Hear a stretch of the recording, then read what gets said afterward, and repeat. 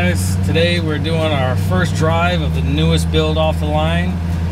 This is a series Defender that we've done multiple upgrades to, majority of them being suspension related. We've done full paint and body work on this truck, updated the interior, got everything looking really good, brand new. The biggest and dramatic effect that we're seeing from what we've done to this truck is the modern suspension. We've upgraded it from the old leaf springs that were noisy and they rode rough. We've put in modern coil springs and shock absorbers. This is going to give this truck a magnificent ride.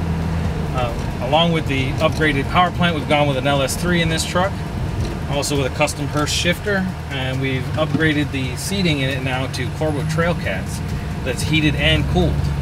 This customer is really going to enjoy the seating in this. It's very comfortable comparatively to a stock series Defender.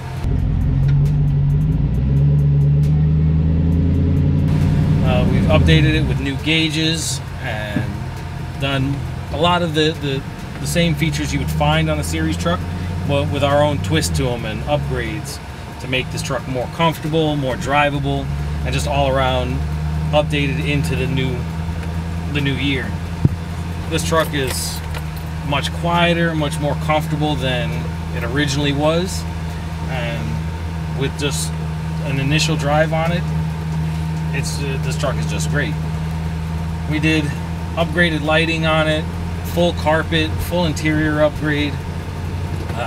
This customer wanted particularly a set of single seats in the rear, so he's got extra room for storage and also room for 2 extra passengers if he wanted to have anybody else take a ride with him. This one being a series truck instead of a Defender, it has its own list of challenges, but you know, we've figured out how to get everything in there and do all the updates, especially being on the new suspension. New suspension was a little bit challenging, but we've been able to make the truck more comfortable now, and even the discomfort that I've had installing it is going to make such a difference in the customer's eyes when he gets the vehicle. So in this truck, we've upgraded to an LS3 power plant with a 6-speed transmission. It's automatic, so it's more modern, more available power, especially with the LS3.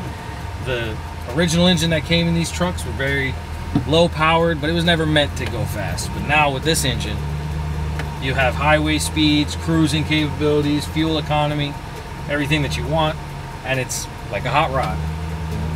Now I'm going to take it for a little bit of a harder press, and I'm going to drive it, see how she does, see how she handles, check the brakes, see how this LS3 feels in this series truck.